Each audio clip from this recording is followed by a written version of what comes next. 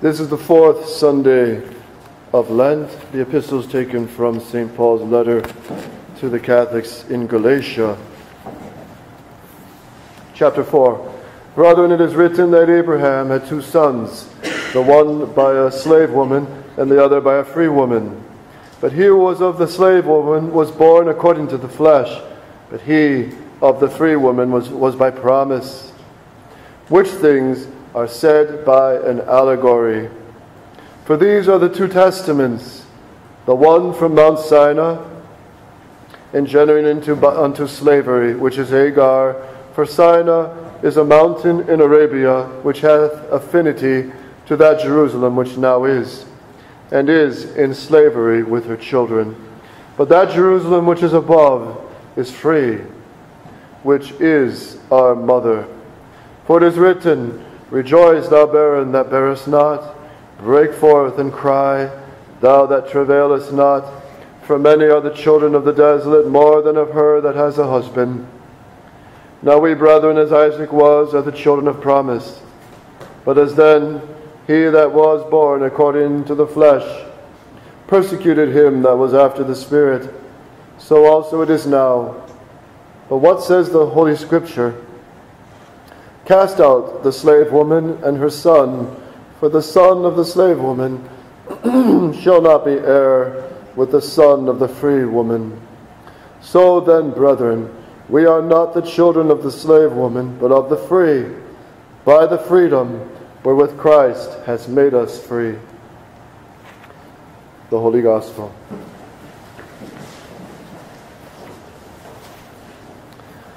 Taken from St. John chapter 6. At that time, Jesus went over the Sea of Galilee, which is that of Tiberias, and a great multitude followed him, because they saw the miracles which he did on them that were diseased. Jesus therefore went up into a mountain, and there he sat with his disciples. Now the Pasch, the festival day of the Jews, was near at hand. When Jesus therefore had lifted up his eyes and saw that a very great multitude cometh to him, he said to Philip, Whence shall we buy bread that these may eat? And this he said to try him, for he himself knew what he would do. Philip answered him, 200 pennyworth of bread is not sufficient for them, that everyone may take a little.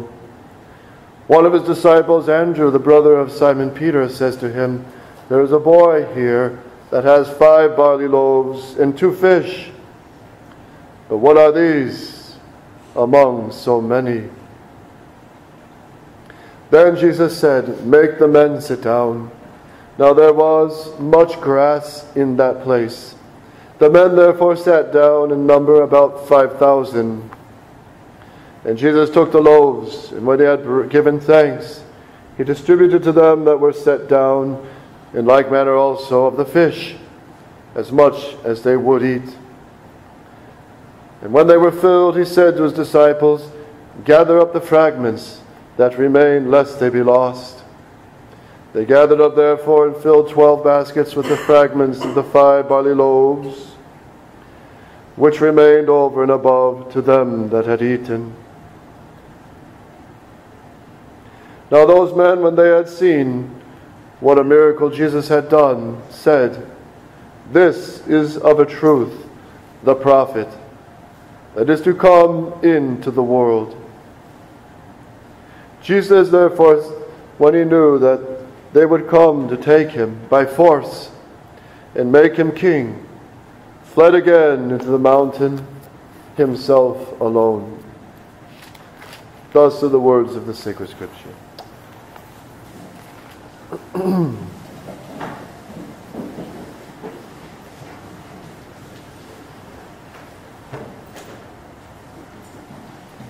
So later today I'll have a Mass in St. Catherine's, Ontario, and then tonight in Syracuse, New York. And here in Toronto,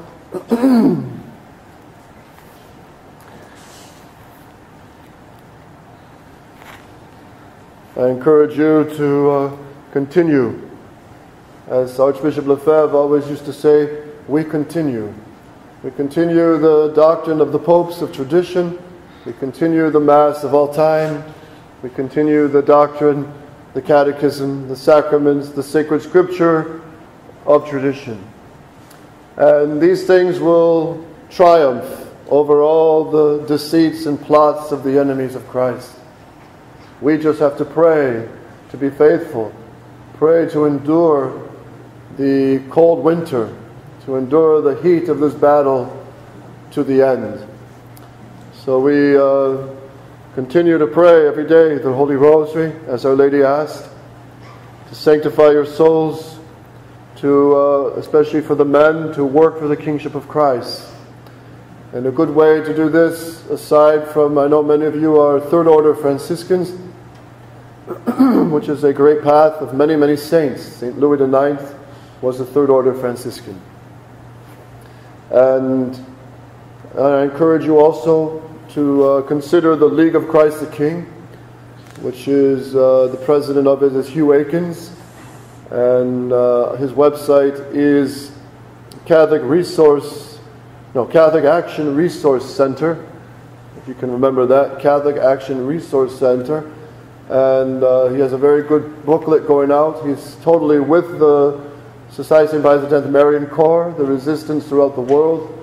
And he's rallying all the men to work together to study the papal encyclicals. And this is something you also could do, certainly the men, however way you want to organize it, over a beer and chips, whatever, but to study the papal encyclicals, to reconvert our minds, which have been so contaminated by the modern liberalism, modern democracy, the Judeo-Masonic press, and the media. We're all affected by this, and we're all poisoned with the liberal ideas. And we have to recover some Catholic sanity.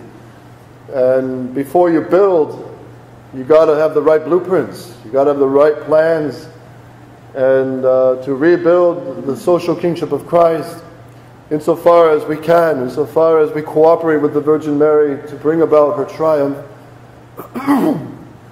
We must do our part. We must row the boats, as Father Pfeiffer mentioned in his sermon last time. The apostles kept rowing. That is, we have to do what we can. And so I encourage you to consider the League of Christ the King. There's no great commitments except your Catholic baptism and your confirmation. But to pull together, to form a corps of men who will be completely devoted, dedicated towards our confirmation, which is to be soldiers of Jesus Christ the King. So Hewko, you can contact him.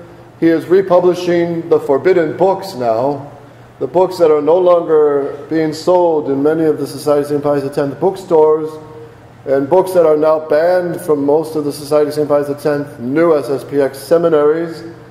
And what are these works? The great works of Father Denis Fahey. Father Denis Fahey, the great Irish priest, who was taught by Father Le Floch in the French seminary in Rome 13 years before Archbishop Lefebvre. Same professor, same seminary, same order, the Holy Ghost Fathers, and same fight, the social reign of Christ the King. And Father Denis Fahey, he's a great priest. Everything he writes is well documented and well backed up. And he exposes the whole Judeo-Masonic control of the finances, of the world banks, of the one world order.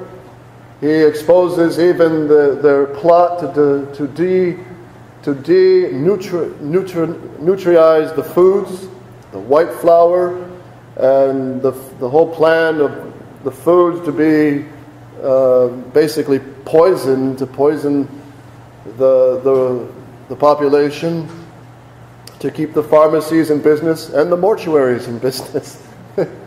So Father Denis Fahey, he deals with very concrete questions, economics and politics. But, all right, this may not be the domain for the women. God has made the women to love and and take care of the children and their grandchildren, and take care of what's of the home, and to serve. That's the glory of women, to serve in to their fellow neighbor. But it is for the men to lead. And the men, you must be heads of your family, yes. You must govern your family, yes. You must lead the prayers in your family, yes. But the man is the link between the woman and the children to society, to the rest of the world. And that's where the men have to, it's the men that have to work to rebuild the social order to Christ the King. And of course, we're like the Israelites in the time of Judith, completely surrounded by the enemies. And even most traditional Catholics don't know the doctrine of the Church on the kingship of Christ. But we got to start somewhere, and that is, you got to know it. You got to study. And so I encourage you, men, to form a corps, to study these great things, and to discuss them, and as far as possible, work practically for them. And Archbishop Lefebvre, if you remember, he told the French men in France, you're not allowed to let your country be overcome by communism. And the men, he was telling them to fight. And it's interesting, I know a group of men in Quebec, and they pull together every Sunday when they don't have Mass, they pull together to study the encyclicals, and they listen to the sermons of Archbishop Lefebvre. Of course, they speak French, and the sermons are in French in his conferences. But it is, I'll make this one point, which is significant. They have the old recordings of Archbishop Lefebvre, and the new recordings that are being published under the direction of the new SSPX in Menzingen, coming out of Econ. They have discovered that there are many parts that are deleted. And the parts that are deleted in the new releases is everything that, a lot of it, which pertains to the men, the laymen, and what they can do to reestablish the social kingship of Christ. All those things have been deleted. It's curious, isn't it? But that is where that's where the rubber hits the road. That's where the concrete grows solid, is when men start working towards the social kingship of Christ. When things start building that way, the enemies get scared. They do not want to see public action towards concrete building for the social reign of our Lord Jesus Christ. They fear that. They fear that. And yet, that's where the men have to be guided by the popes of tradition, by the priests, to work towards this goal. How are we going to do it? What must we do? Well, we know Our Lady gave us the basic structure, prayer and penance. But you must also study your mind, fill your minds, and convert our minds to what we're supposed to think on the questions of economics and politics. Because these have everything to do with the Catholic faith in Christ the King. We moderns separate politics from Christ the King. We separate economics from politics. We're all disjointed, and we're all divorced and cut up to pieces and categorized. But that's not reality. And look at the enemies of Christ. They have a one vision, a one world order, one world government, politics, economics, and the whole press supporting their one cause, which is the reign of the Antichrist and the overthrow of Christ the King. They're very united, and they're very coordinated. But we liberal Catholics, we're so disjointed. We get people that are upset who say, oh, Father was talking politics in the pulpit. Well, politics has everything to do with Christ the King. And it's the duty of the priest to tell the politicians what they must do to be good leaders and to lead souls to heaven. And that's why these Catholic bishops, cowards that they are, and jellyfish that they are, all over the West, they should be unleashing excommunications on these Catholic politicians left and right. They should be speaking out against these Catholic politicians in the United States who are allowing abortion laws and divorce laws. But they're silent. Why? Why are they silent? What has happened to their heads? And you know what it is as well as I. Vatican II. Vatican II attacks Jesus Christ as king. It attacks him as high priest, eternal high priest. It attacks him as God. This is why our fight is so serious, and this is why what Bishop Follet is doing is so grave. He is betraying the cause. He is betraying the fight of all the popes, of Archbishop Lefebvre, of Father Denis Fay, and of all the faithful sons of our Lord Jesus Christ and the Virgin Mother. And Garcia Moreno, for example, the great president of Ecuador, foretold by the Virgin Mary. That's the program that our men need to follow, and our leaders need to follow. He implemented the papal encyclicals on wheels. He put it on concrete pavement. And he implemented reviving the guilds of the Middle Ages. Salazar of Portugal, another great Catholic leader, he formed corporations, which was similar to the guilds of the Middle Ages, which was the working men pulled together and form a Catholic corporation or guild. And where they can take the young people in, teach these people, the young people who are lost and going through these modern rotten schools, coming out with rotten heads and not knowing why they're on earth and believing that their great ancestors were apes hanging from trees. This is modern education.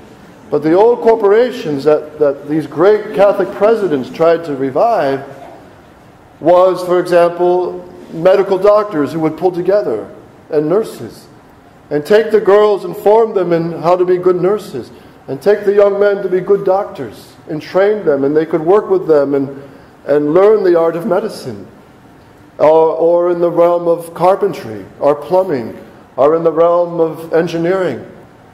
And this gave a future for the young, and the young who would be married and have families, they would have some Catholic body to be associated with, like a guild or a corporation, where they keep their faith and they look after one another. And if one of them has a house burned down, well, they pull together and build a new one. The Amish, these are Protestants, and they do this. They do this.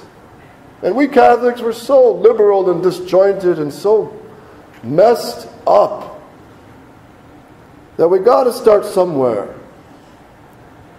And this is a good time. You know why? Because the West is fast collapsing. The West is falling apart.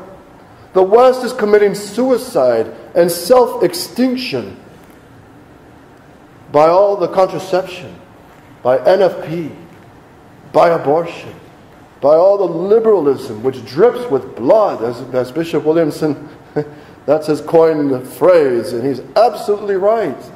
Liberalism drips with blood. We're killing ourselves as a nation.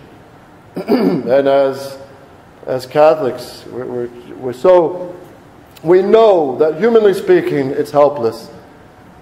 But we also know the victory of Our Lady is near. And we also know that we can't just sit and twiddle our thumbs. Of course, you're all busy in your own way. You're all busy in your own states of life. There's no doubt about that. But it is obligatory by your confirmation, especially you men, to at least pull together, form corps of the League of Christ the King, to straighten out our heads, at least. To start thinking as Catholics, at least. And then from there, you can start planning and see what to do to build, to reorder society back to Christ the King. I know this sounds, it sounds almost impossible. Who are we, a small remnant, up against this whole Judeo-Masonic world creation, this huge global force? We're nothing. But God doesn't need much. With an army of 300, Gideon conquered an army of over 10,000. And even in modern times, about 90, 80 years ago, the Cristeros in Mexico, 300 soldiers. That's what they started with, up against 12,000 men. And Our Lady stepped in, and they won. They won many battles. So, we must... The Catholic way is very simple. It's summed up in the great words of sacred Scripture. We must fight with the sword in one hand. That is, fight for the faith. Defend the faith. Spread the faith. Of course, Catholics don't spread the faith with the sword, usually. They don't spread the faith with the sword is by preaching the truth and good example. The Catholic state may use the sword. The Catholic state may use force to repress false religions from building their temples and spreading their nonsense on the media. The Catholic state has every right to do that and must do that for the protecting of the sheep. This is Catholic doctrine. So the sword, as Catholics, we must fight with the sword and we must build with the trowel. And what is that building? It is the daily life, the concrete application of the Catholic principles to our daily life. And that means the men take care of the women. Men, take care of your wives. And you wives, give the faith in the world to your children and virtue, the love of virtue and goodness and beauty, which God is, which the Catholic faith is.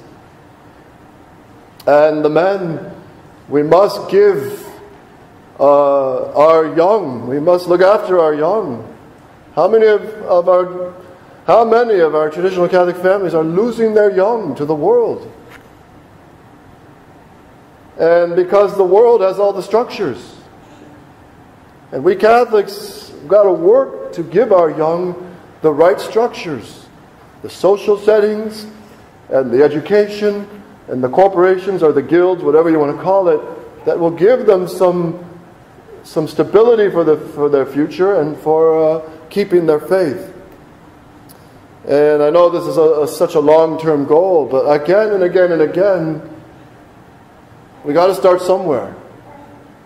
And the good place to start is start studying the papal encyclicals, the writings of these champions of Christ the King, Archbishop Lefebvre, Bishop de Castelmayor, Father Fahey, all the reprints with which Hewko is doing. These are tremendous things. And when the West is falling apart, when the West is collapsing, which it is, and maybe very soon to be punished severely by God in some way, still we must build. We must fight with the sword in one hand, build with the trowel in the other. That's just how it goes. And we look at history. What did the Catholics do in history? During the 10 severe Roman persecutions. Study that history. It's very interesting because it's very similar to our time. The martyrs of the Colosseum. And in would come some emperor. He would declare the arresting and putting to death of thousands of Catholic people. And then there would be a period of peace. There would be an emperor who would lighten the load and no longer persecute the Catholic people. So what did the Catholic people do? Did they twiddle their thumbs and wait till the next persecution? No, they pulled together, they started building churches. And then another emperor would come and knock them all down, put them to death. And then there'd be another relief. And they would start building again. And building again. And forming monasteries, and the families sending their children to the monks, and the monks having to flee in exile many times, and so forth. This is how it is. Catholics just keep building. They keep going forward because we believe in the redemption. We believe in the Catholic reality that Christ must be King, yes, in heaven, and also on earth. We say this every day. Thy kingdom come. Thy will be done. Thy will be done, which means God doesn't will heresies and false religions. He wills the truth. And He wills the triumph of of his redemption to save souls from hell. And that means concretely a social order that helps Catholics and people, all people, keep the state of grace. And only the Catholic religion has the right to be spread publicly because it's the only truth. The false religions don't have the right to spread and be publicly spread. They do not have that right because they are false. They're founded by false men who started false religions, and there's nothing supernatural about these false religions. And that's why Pope Leo XIII, Pope St. Pius X, Pope Pius XI, all of them unanimously say the state has the duty to know, recognize, and defend and protect the true religion. There is not 5 true religions. There's only one. And the blessings that come from the true religion speak for themselves. Just look at marriage, the vows of marriage. When people live their vows and stay faithful to their vows, this holds society together. This holds all the children that come. It gives them a family. While so many divorces now, the poor kids are lost. Lost. And just that very fact of the Catholic teaching on marriage has such an impact on society. And the Catholic teaching of charity and justice, put that in the nursing field and in the medical field. That condemns euthanasia. That condemns abortion. That condemns genetics. The abuse of embryos of children. That is completely forbidden by the natural law, let alone the divine law. To use babies in their first weeks as instruments like guinea pigs. It's awful. But this is now the norm. So you see how the Catholic faith so brings such benefits, such blessings, such happiness. And the teaching of charity towards your neighbor, the forgiveness of our enemies, to do good to our enemies. This is Catholic doctrine. And how this totally transforms society, even economics, even the political realm. And this is why we don't have to invent something new. We are Roman Catholics. We have a whole history of Christendom, of great knights who fought for the reign of Christ the King in the great crusades. We have great statesmen and kings and queens. We have great laymen and saints from all walks of life. The blueprints, we don't need to be revolutionaries based on the principles of the modern world, the French Revolution and Vatican II. We don't need to be innovators.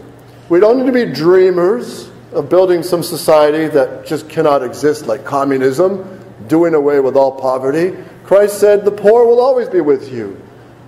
And though those who have more must take care of them, and the poor must not be jealous and stir revolution against the rich. There must be charity between them. And St. John Chrysostom in his day would get on the rich, and even in the Mass, publicly rebuke them for neglecting the poor. And so, you see, the Catholic, we don't have to invent anything new, like St. Pius X said. We don't need to reinvent the Catholic city. It's already been built. We just have to take those blueprints and reapply them. And the heart of it is all, as Archbishop Lefebvre so often preached about, so clearly understood. The heart of Catholic society, and when I say Catholic society, all men, is Christ. Everything must be reordered to Christ. And the heart of it is His staying with us in the Mass. The holy sacrifice of the Mass. But the holy sacrifice of the Mass is built on the faith. You must have the right doctrine. And that's why the doctrinal fight is first now. To defend the true doctrine. That is our first duty now. And from that flows the true Mass. But it's on this truth, which Christ is. Christ is the true doctrine. He is the truth. He is that Mass. And He is the cornerstone on which The whole political and social systems must be rebuilt. And this is a good time to spread this to people, because even pagans are saying the West is collapsing. Even the pagans out there sense it's falling to pieces. And it is. It's bound to. Did the George Washington and the Founding Fathers build on the kingship of Christ in the United States? Absolutely not. They didn't want Christ the King. They were Freemasons who are vowed to fight against Christ the King and the Catholic social order.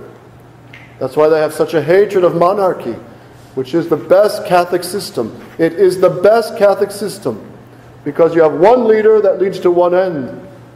But that doesn't mean he's a tyrant. He's got it like a senate. He's got his counselors like St. Louis IX had. And he couldn't just throw arbitrary laws and arbitrarily kill someone he doesn't like.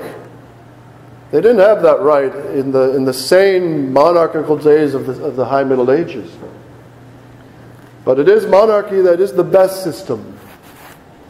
But even in Canada, were your founders of this parliament working for the reign of Christ the King? I doubt it.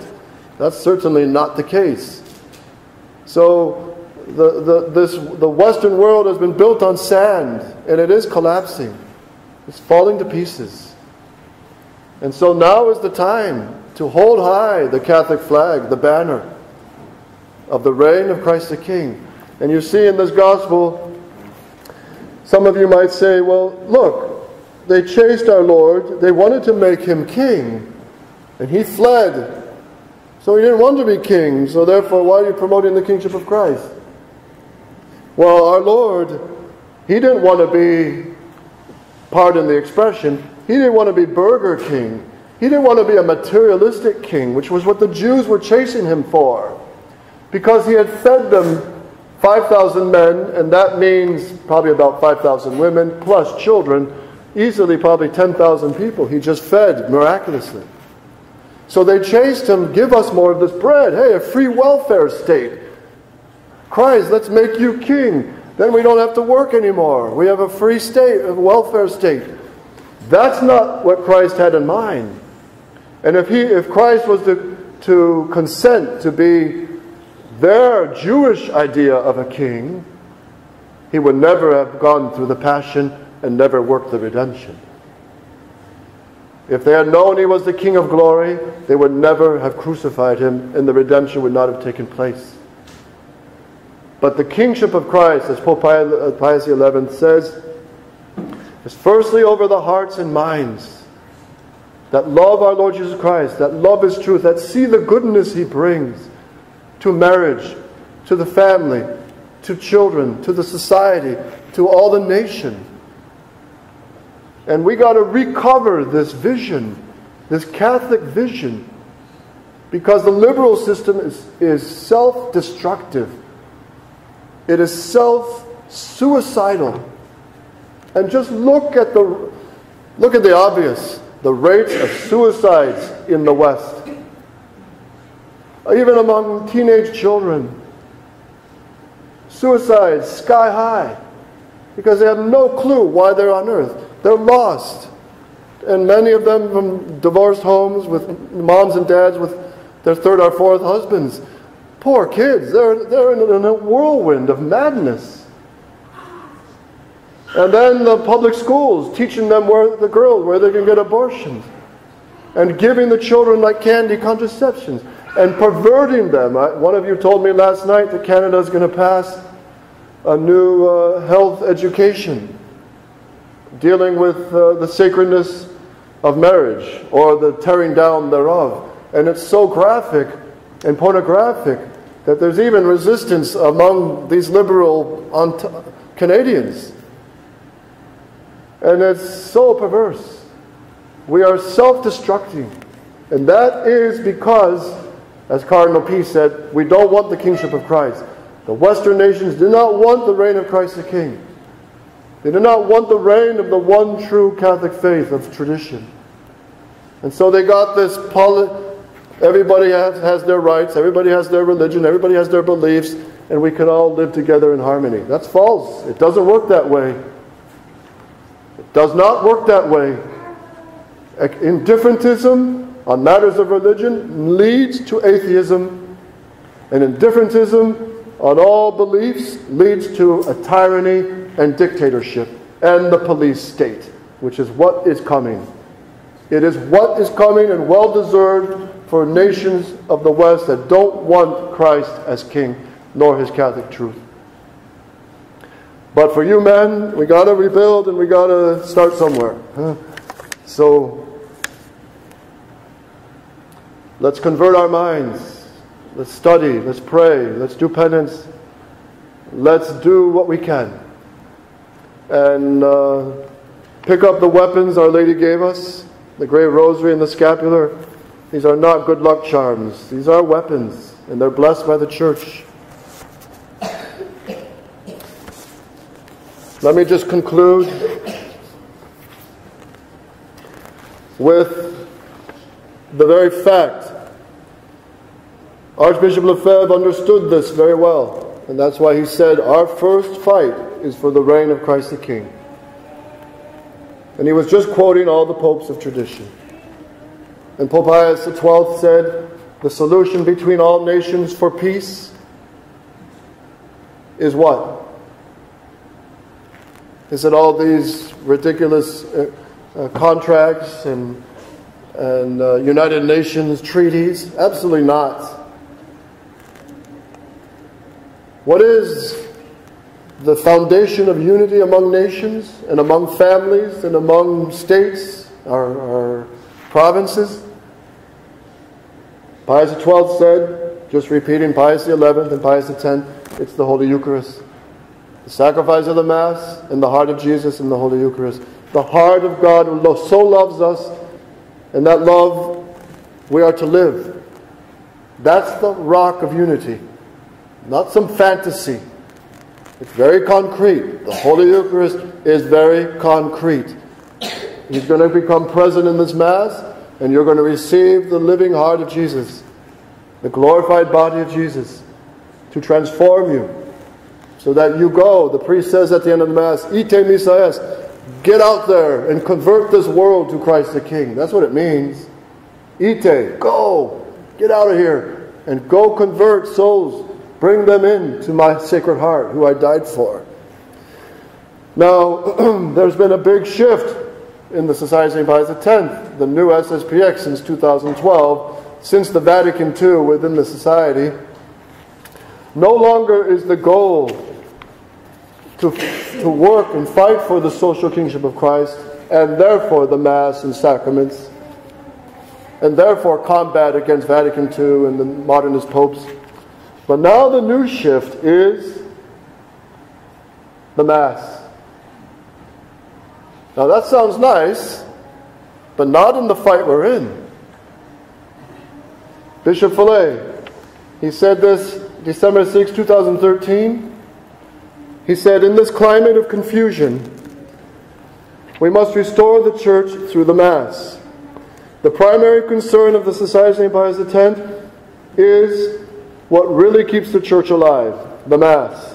The restoration of the Church must start there. Well, that's what St. Peter's is saying. That's what Campos is now saying. That's what all these liberal groups are now saying.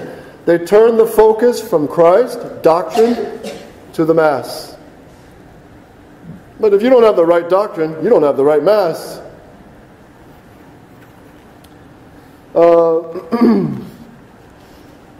This is Bishop Tissier de Maleret.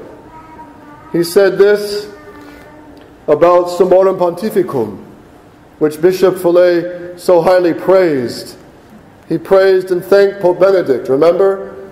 And he praised the prophetic wisdom recently of this wolf, of this modernist. And it misleads the society and traditional Catholic. It misleads them to think that this Pope, he's good after all. He's not good.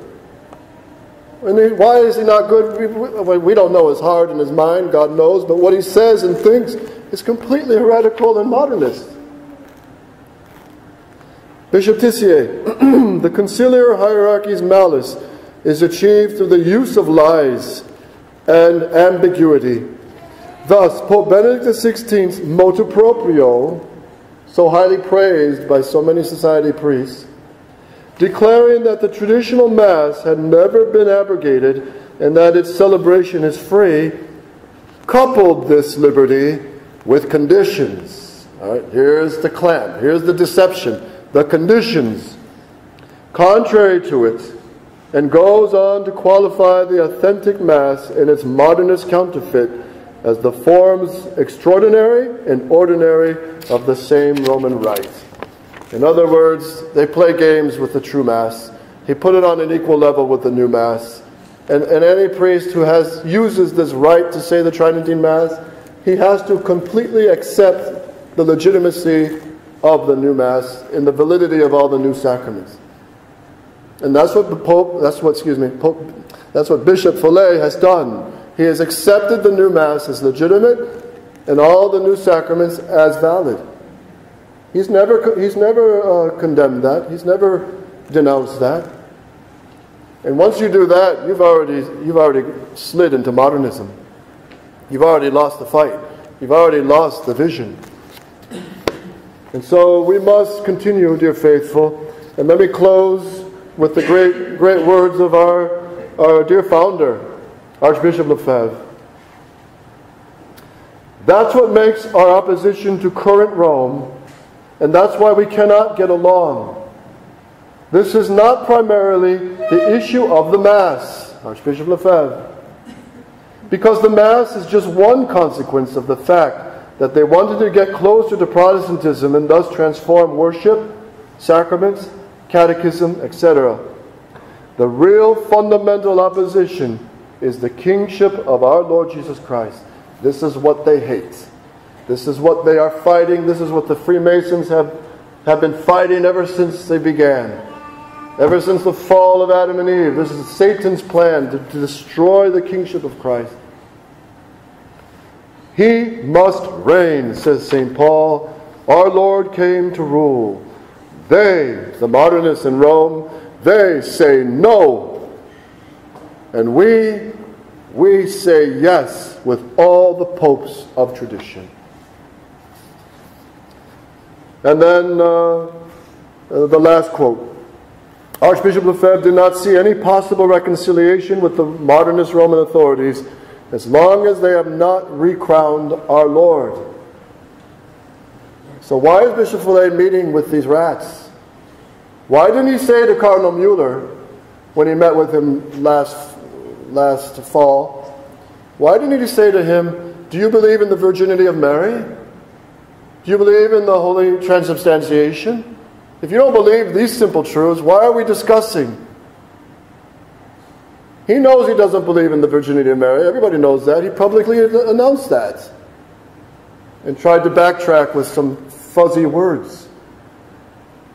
But you don't deal with these wolves. And this is what Archbishop Lefebvre, here's his last quote, and I'll close with this.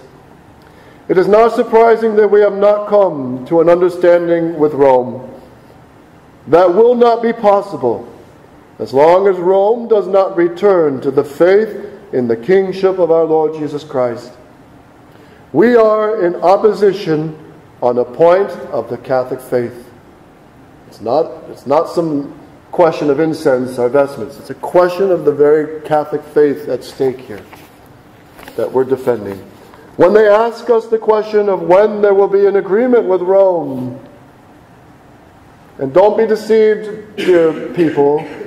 Don't be deceived. The agreement's already done. The agreement is done. What is the agreement? It's the Doctrinal Declaration of 2012. That's the 30 pieces of silver that had to be paid. Everything else is secondary. Once you cave in on doctrine, you've caved in. That's it. When they ask us the question of when there will be an agreement with Rome, my answer is simple. When Rome recrowns our Lord Jesus Christ, we cannot agree with those who uncrown our Lord. The day when they recognize again our Lord as King of all people and nations, they will not be rejoining us, but the Catholic Church, in which we have remained. Father Pfluger, listen to these words, Father Pfluger. Because you say the SSPX is now abnormal, that it's outside the church, that we're in an abnormal situation. We're not. We've never left the church. We profess the faith of all time. It's not we who have to come back to the church. It's the modernists and the Pope himself who has to come back to the Catholic faith. And he's using his papal authority to smash the Catholic faith. He has no right to do that. And as Catholics, we have to oppose and pray for this Pope for his conversion, Pope Francis, and all the rats around him. And more than rats. A lot of them are perverts, and they're happy to say so. And that's why they're pushing these sodomite laws and not fighting them throughout the world, because they themselves are infected with it. So, dear faithful, we must battle on with the sword in one hand and the trowel in the other. And let's consecrate all we do, all we are, all our families, all your work, your duties of state, your businesses, consecrated to the Sacred Heart of Jesus and the Immaculate Heart of Mary. Because through her will come, at last, the victory.